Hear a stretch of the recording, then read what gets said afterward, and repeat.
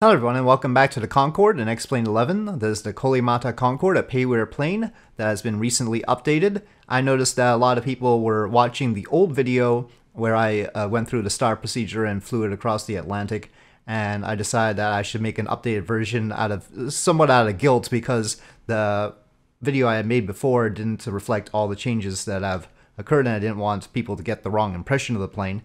In particular, going back into the cockpit, the flight engineer panel is now more complete. It has the dials and everything.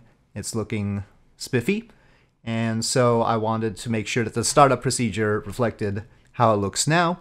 And I also wanted to fly it across country just to see how fast it could do that. I recently saw a tweet that noted that the SR-71 did it in an hour and 4 minutes. Now, of course, in real life, the Concorde didn't go supersonic across ground and couldn't have made a record like that, but I decided that we should make up for that in X-Plane 11, so we are going to do that. So yes, the startup procedure. I also got some questions on the previous videos about how to do things like how to add a flight plan. Well, that's all under here, flight preparation, waypoint entry, and so I've got SFO in there right now, and you could just change which waypoint, and we're gonna go to JFK. So I'm just going to insert that into the flight plan, and there we go. It's got the flight plan. It's got the distance of 2,241 nautical miles, our heading. Now, of course, if you wanted interim waypoints, you could add those in. There are websites where you could build up a flight plan, and you can see the flight plan listed here already, all done for you, just because I just put in the departure airport and arrival airport, and we've got all these things.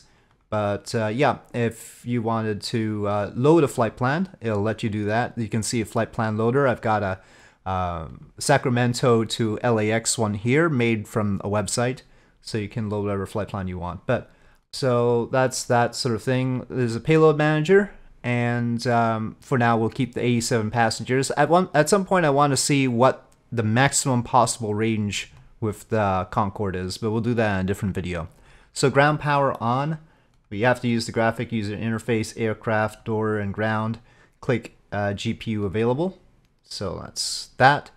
Main batteries are over. I really need a checklist over here, maybe. Okay. Here's the batteries.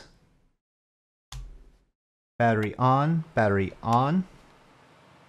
And it's good to have the startup manual for the plane open at the same time, just so that you have pictures of where everything is, like equipment bay cooling. Not the most obvious thing, but I'm gonna set it to auto and normal. I don't know whether rear extract needs to be on or off. It just says check or set. I figure setting it to auto is safe. But oxygen panel. The oxygen panel is all the way down here. And it seems to be okay. Okay, so drain mast heaters. Well, that's on the front panel overhead. Drain mast heaters, there they are. I don't know what check or set means, but I'll turn them on. Why not? Heat is good. Alright, the INS is back over at the engineer panel, and they're down here.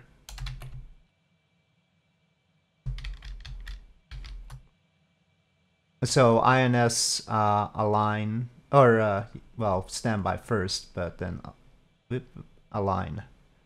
And then they should show ready. So they're aligning now. Air data computers. On. On. We would check emergency equipment and then the no smoking sign. Here's the no smoking and fasten seatbelt. Okay. So circuit breakers we will assume checked. Cockpit preparation complete. Oxygen checked. Windows closed.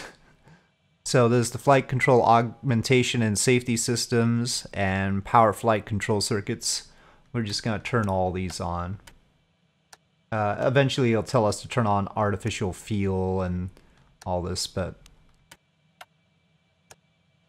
just going to go through. These are set up fine, I believe. Anti-stall systems on though. We've got the instrument transfer settings. The rad ins button is this one, and it should be on rad and already is. And then altimeter is checked. I think this location is a little bit below ground, but I'm gonna set it to, oops, set it to 0 right now. Make sure the co-pilot is also set to the same. So COM1 is on. That is fine. I'm not gonna set the nav radios this time. I don't want to talk to anybody. I'm gonna be antisocial. Nav lights on. Okay, throttle masters. Main or alternate. They seem to be on main right now. That's fine. Back to the engineer panel. Ground hydraulics. Check out yell or yell off. Move closer. Yellow, yellow. That's what we want. Fuel heaters are on. Or auto, auto. Auto, auto, auto, auto. Engine recirculation valves are shut. That appears to be correct. Secondary doors. We'll say take off with reheat, so auto. So yeah, before engine start, we would check all the ready for nav stuff. We'd also check all the bugs now, set the clock. I'm gonna leave that. Briefing, stay a load sheet, anti-collision lights. I'll do what I can do here. On master warning test, that is here. Sounds like it's a good test. Throttles are on idle. We would in theory have gotten clearance. And I'm going to get the engine feed pumps on.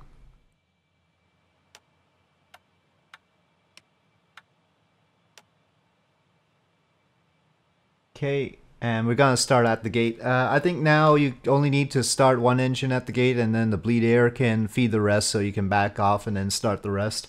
But I'll just start all of them at the gate. So, bleed air source available. It is available. Cross bleed.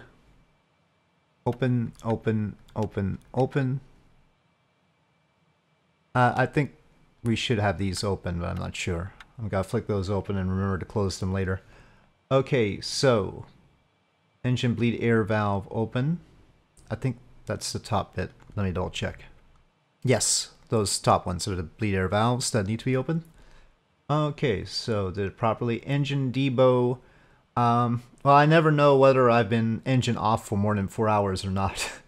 So, the engine debo switch. I'm gonna go ahead and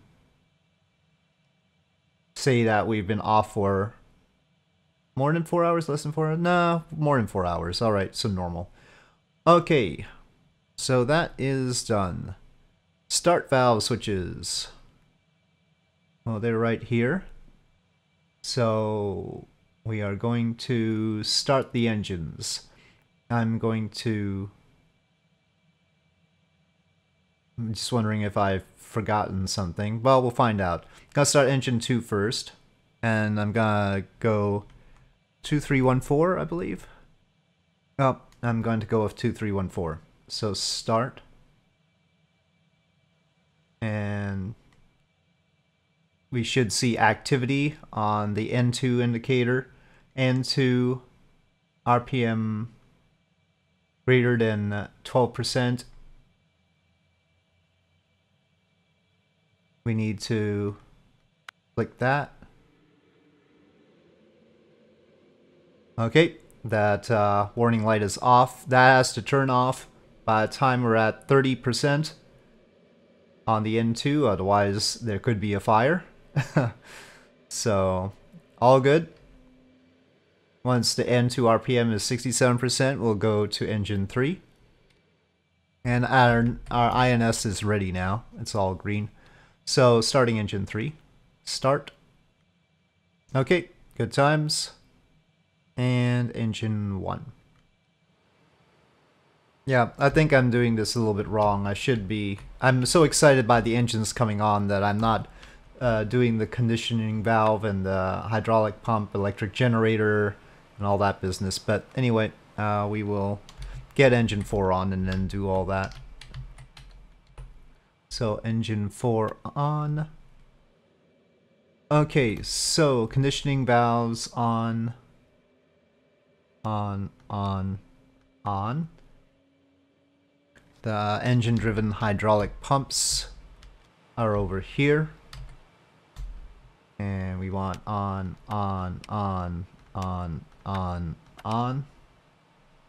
And then the electric generators are down below here, electrical generating control. And we want up, not test, well, I guess it's always test on, test on, test on, test on. Okay, so they all seem fine. They're flicking to their position, but I guess that's alright for the time being. And then engine bleed air valves shut. And cross feeds shut. And again, this would apparently be done engine by engine, though we would use the engine bleed air to feed the other engines, so it depends. Okay, so, but our engines should all be reading good and even. They are. Okay, so other before pushback items. We've got the emergency hydraulic generator here, and we need to set grid bypass. I think it already was. Oop. Oh no, it was on auto. Okay. SSB switch, SSB closed. The galley heat. Water heaters on. These are the galleys on. Okay, then taxi lights inform ground. And then we can get all connected up for the pushback. So, okay, so taxi lights on. I'm gonna set windshield de-ice to low right now. Of course, we have a flight engineer that handles changes that need to be made along the way, in particular to the fuel balance. So, if you take a look at the graphic user interface as a flight engineer, and the flight engineer is managing the panel during the flight, and will actually shift the fuel around in the tanks as appropriate to manage the center of gravity, unless you want to do that manually, which I don't. So you'll hear occasionally, even when you're not doing something, a flick in the back here. And that's because the flight engineer is actually making changes here between the shifting fuels around and opening certain valves and closing others. So that's interesting. We have automatic management of such things. And we are going to not put the nose down just yet because the little truck is gonna get clipped into it. So the pre-planned pushback. I'm not actually going to be using the navigation system to any great degree. So just a warning. But I think I will attempt to use the autopilot, and we will see how the autopilot does. I don't think I did that in the previous video. How's it gonna do? Oh no, it's gonna hit the thingamajig. Oh. Well, let's see if we hit that plane over there. No, wait. It's maneuvering this way. One thing I would like to do is try to fly a polar circumnavigation, but I don't know if it has the range for that. To cross from Cape Horn to New Zealand is like 5,000 nautical miles if you want to fly over the pole. If you want to sort of skip the pole, but still sort of do a north-south circumnavigation, it's possible. That's a little bit easier. But if you actually want to overfly the South Pole, it's a little bit harder. Okay, disconnect. Alright, let's begin the taxi. And we can get the nose down. That is this handle over here. Let me just zoom in on that because I want to make that clear.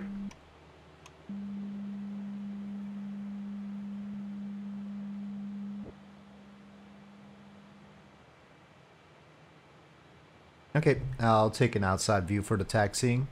Though this is pretty smooth and nice. I think they improved on the frame rates, or it might be just the new graphics card. I sure picked a tight spot to be in. It might be a long trip to the runway, I don't know. Oh, I guess not, maybe not. It's right there. SFO is a pretty busy scenery area here. I've got the freeware Mr. X6 package for SFO. So, so far our performance is really good.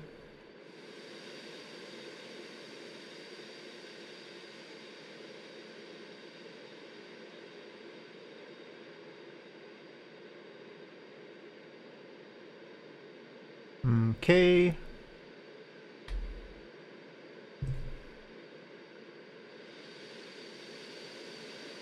I'll scooch a little bit forward and get lined up a little bit better. There we go, that's good enough. Yeah, look at that airport. That's a pretty good sight. Okay, I don't know whether to... We'll get the throttle up in here and the rest outside maybe. I don't want to bang the tail and it's best to take a look at that. So, throttle up.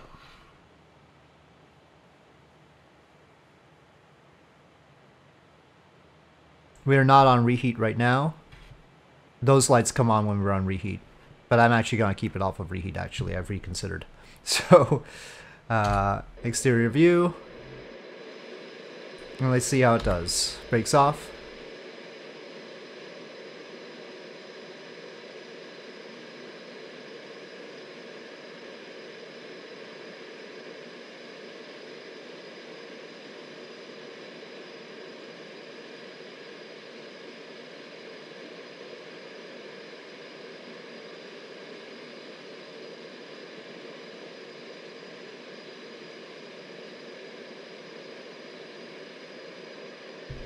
Don't bonk the tail. Okay. Gear up.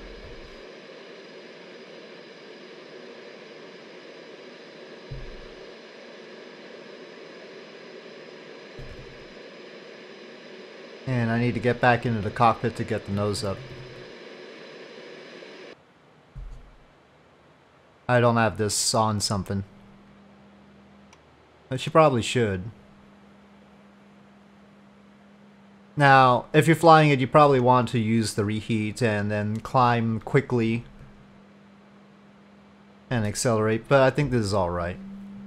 So, GMT, well, we can see the elapsed time. We're at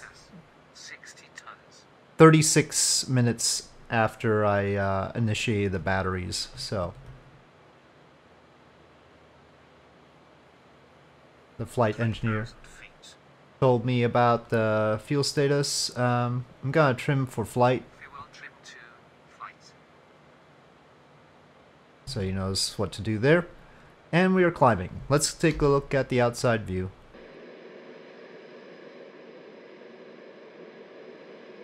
Very nice. There's San Francisco.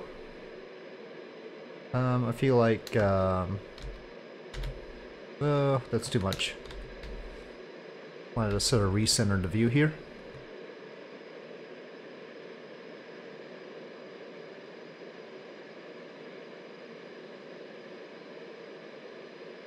I'm very pleased by how this is looking. It's certainly gonna be more scenic than a transatlantic flight, that's for sure. So we're gonna see a whole lot of locations from 55,000 feet. Not exactly the best sort of sightseeing deal, but does have the benefit of having the Concorde in the shot.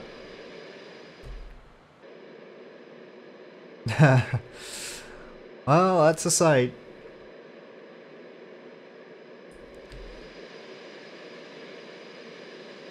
There's the Delta.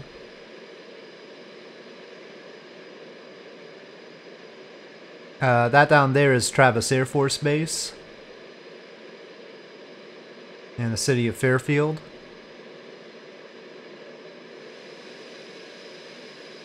I'm gonna push the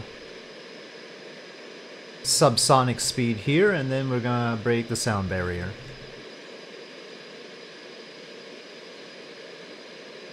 Sort of want to level out. So that's Sacramento in front of us.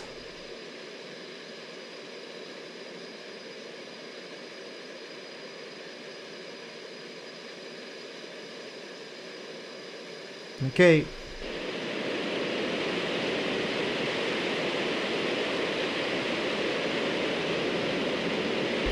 Let's see the dials. Mach 1.09 already. We don't want to spend a whole lot of time on the afterburner, of course. Getting plenty of lift. We need to manage the speed though, because you can see the red line on the Mach meter there. I say red line, I mean, you know, the overspeed line. This is the transonic region. There's a lot of drag here. Once we get past Mach 1.3, it'll be better.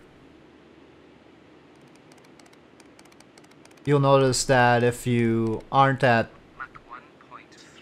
37... Yeah, if you're at less than 37,000 feet, you can't really get past Mach 1.3 without going over speed. And you heard the flight engineer talk about the ramps moving at Mach 1.3. So this is all indicative of it being a significant threshold. On the timer here, the elapse is the flight elapsed time from when we started the batteries. The chrono is how long we've been on the afterburners, so 2 minutes and 20 seconds. And the heading, I'm gonna set to our current heading. Rendering options set too high. That happens. Okay. Need to manage speeds here. It's gonna tell me I'm over speed. I've done it bad again. Well, I need more practice in the plane. This is not the smoothest flight for our passengers here. Well, let's help it out by going to autopilot, and we're gonna altitude acquisition. It's a little bit wobbly, but okay. And auto throttle.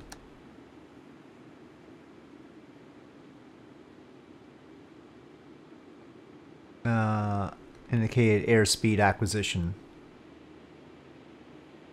Okay, it's turned on the afterburners. Well, I want to see whether it levels out or not, but we're passing by Lake Tahoe.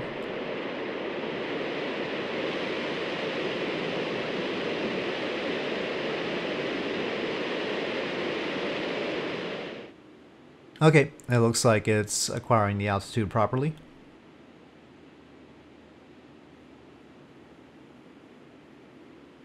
I'll go over a bit, but adjust. So that part's fine. We're at Mach 1.7, and it's turned off the afterburners.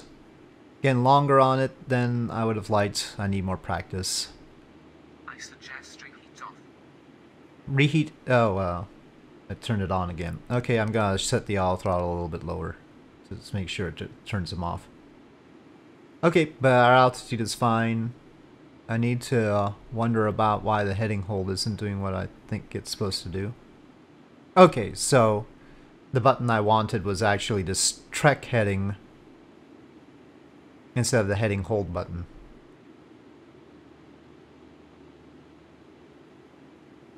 Fair enough. Okay, things look stable, much more stable than they would be in my own hands. Afterburners off. We're accelerating smoothly. Mach 1.8 right now. And we are over Nevada. That's a nice view of Pyramid Lake. Okay, and once we get to 400 knots, Passing Mach 2. we can reinitiate the auto throttle. We're at Mach 2 now, and that's 400 knots. Hopefully it'll just hold 400. Okay, acquire 400 knots. Don't do afterburner. Okay, so we are 28 minutes after I noted the takeoff elapsed time of 36 minutes, so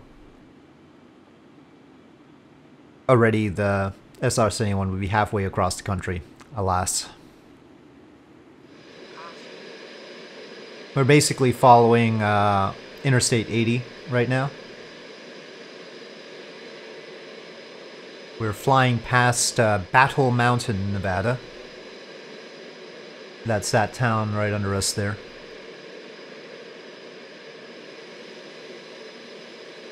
You can see from the numbers in the upper left corner that the autopilot is doing an excellent job holding the specified speed and altitude. Just to be clear, if you're not aware already, this is not the default scenery for X-Plane 11. This is Ortho 4XP photo scenery, available for free if you use the Ortho 4XP program to get it. Okay, we are crossing into Utah and we see the very prominent Salt Flats.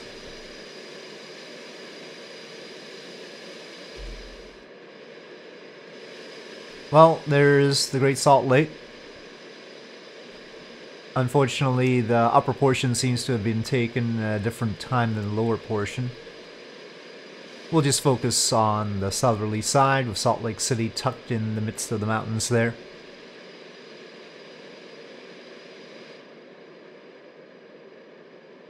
You can see quite a large chunk of Utah from this view. But yeah, I need to like avoid those little blue areas where it's not quite rendering things. I mean, I don't blame it. It's a little bit tough right now for the system, the speed at which we're going, and at this height, and the level of detail of the terrain. You can sort of see Salt Lake City Airport there. Denver's not really on our flight path, but who cares? I'm going to Denver anyway. We're going to turn a little bit. This is why I didn't want to go with a particular flight plan really anyway, because I was bound to change it. This is the Ashley National Forest that we're flying over now. Very varied landscape. Unfortunately, some of the clouds are baked into the texture there. Okay, we are now over Colorado. There's the blueness up front. Maybe if I focus the camera up front, it'll eventually render that part. I'm sure the scenery's there, it just doesn't want to show it to me. It's being annoying. From this altitude, it all looks a lot less rugged. There we go, it's rendered. So, I usually don't use the INS system, so I didn't bother to do anything with it, but of course, you do have to set it to nav. I saw a comment on the previous video that I didn't do that, and of course I didn't do that again because I wasn't using the INS system anyway. Well, there's Denver, but then it's not rendering this part of Denver. I'm actually having to pause the game so that it renders Denver. I think we'll go with this. Still got a blue block up there, but here's Denver. I just needed to give it some time. We're going too fast. At regular airliner speeds, there'd be no problems, but... See, that's why they prevented the Concorde from flying over ground. It wasn't anything to do with the noise or anything. It was because the ground wouldn't render in time. Few people know that. Okay, we have to go a little bit further north now. I deviated south for this. I want to hit Chicago next. Still cruising at Mach 2, no problems. 38 tons of fuel. I'm interested in the fuel usage, because I do want to see what the absolute maximum distance we can fly with this is. It says our range estimate is 1,400 nautical miles, and that's fine given that we've passed Denver. No blueness in sight because, of course, it had trouble rendering Denver, which is a scenery intensive area. This area, not so much. No offense to it. In fact, we could do with some smoother rendering at this point. I don't know if this is dusty or if it's because of the sun angle. Maybe I should have done this flight a little bit earlier. Sun's looking somewhat low, and we've got haze on the ground because of that. But I don't know whether the discoloration on the ground is like dust or because of the sun. Maybe because of the sun. Let's check the cockpit. 34 tons of fuel left. We are currently over Nebraska. Right smack dab in the center of it. Still a ways from Lincoln and Omaha. Pointed more towards Lincoln. Everything is perfectly stable. We're getting sort of a halo effect now, like right around the spot that we're over. Well, not quite. Yeah, that's probably the sun.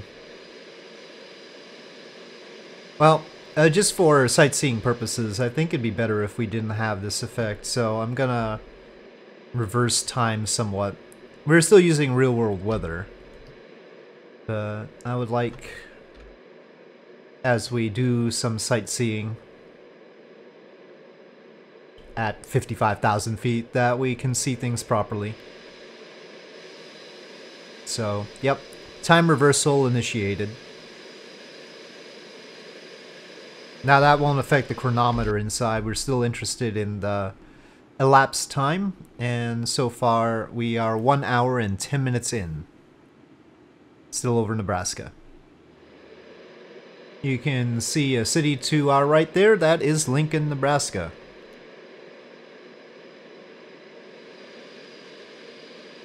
Okay, this that we're flying over right now is Omaha, Nebraska.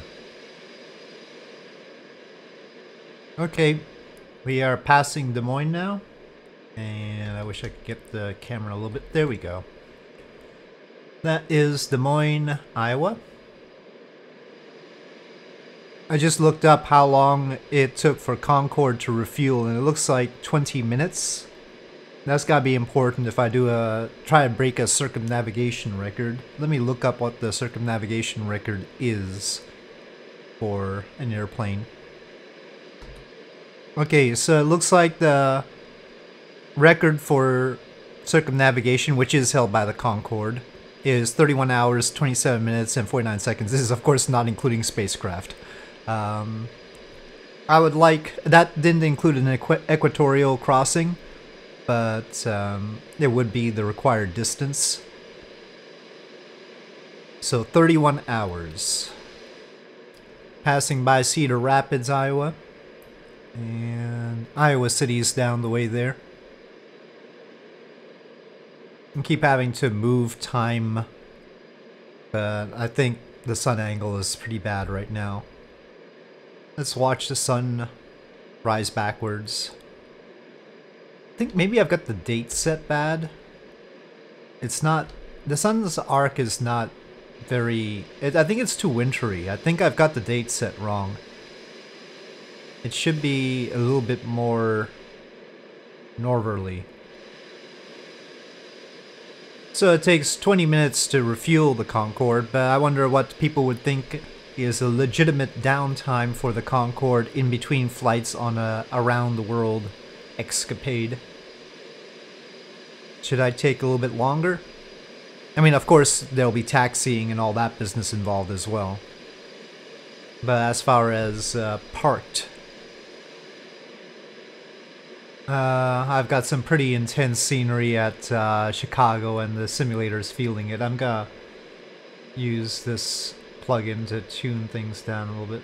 I think it's loaded most of it. Maybe it'll be okay. Oh, I can see Chicago down there. I don't know how good a sight of it we're gonna get from this altitude and with all the clouds.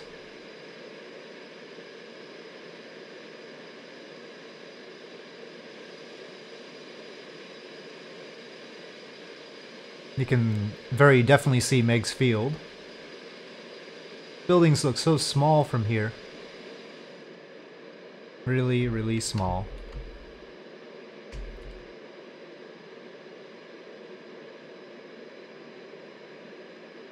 But there it is.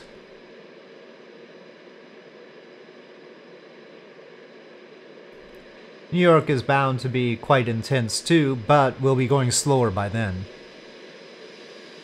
Okay, at the moment we're headed roughly towards Toledo. And we are just crossing into Ohio right now. But it's all cloudy now, so not a whole lot to see here. Okay, we're just skirting along here. The clouds are flying on by, and we are basically over Lake Erie, approaching Cleveland. We are currently over Pennsylvania, and we need to be a little bit further south for New York. And to be honest, we should probably be descending right now. Let's check on the fuel situation though. Status, we need to burn off about 5 more tons. Okay. Autopilot to descend. I'm presetting the auto throttle, but we're not actually going to throttle down to 360 knots yet. It'll just keep it to 400, and as we descend, it'll manage that.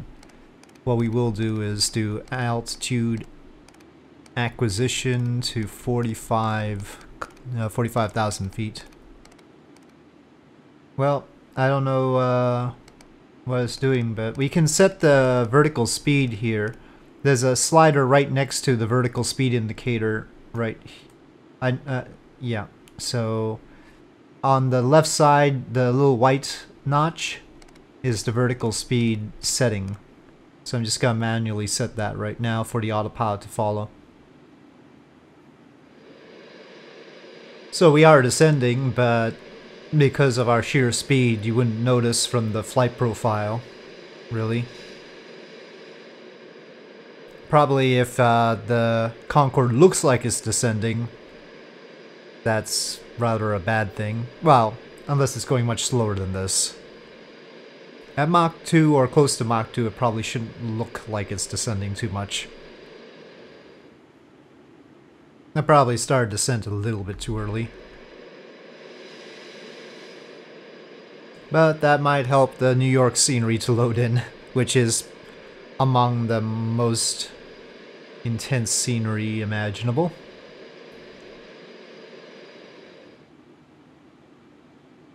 Checking on the fuel. We're just 2.4 tons too heavy. I think we'll be okay. We are 2 hours into the flight now.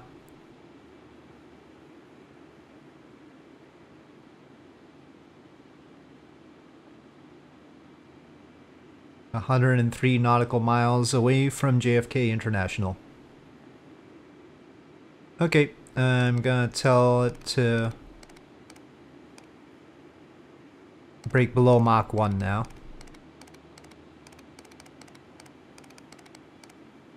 We're going to normal airliner altitudes and speeds. Okay, we are now over New Jersey.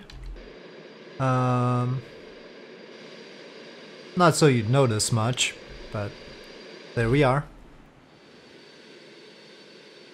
We're probably gonna circle around New York a bit in order to lose speed and altitude before we land. Somewhere directly up ahead is Manhattan.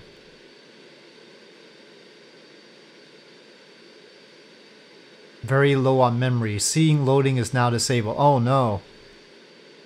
It's given up. Maybe this flight has been too taxing for it. Totally out of memory. Oh no. So close. It ran totally out of memory. Oh my god. Well, that's a shame. The game crashed. Well, sorry about the anticlimax there, but I decided it was a good enough flight to post up till that point.